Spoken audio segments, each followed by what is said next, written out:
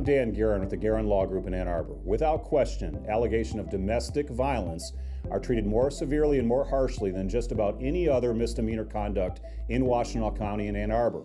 At arrest, a client's rights will begin to erode, including the possibility of even going home or seeing his or her family. At conviction, we're talking long-term probation, the possibility of jail, and other erosion of freedoms. If you are arrested or charged with domestic violence in Washtenaw County, you want an aggressive former prosecutor, a specialist with a track record of success in defending and winning domestic violence cases.